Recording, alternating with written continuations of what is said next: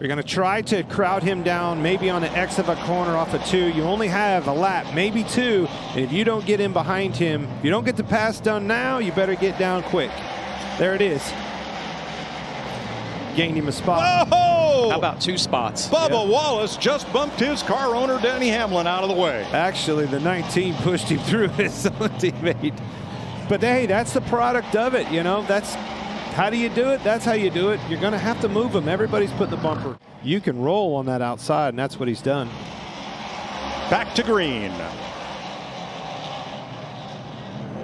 Don't sleep on that Alex Bowman either. Slowly but surely, quietly getting back up there to the front. Priest clears Wallace for the lead. Second longest green flag run of the second half of this race. Where we mentioned at the beginning, oh, moved to the inside. For the lead, Martin Truex. Oh, got him. Bumper clear, clear. Pretty big contact.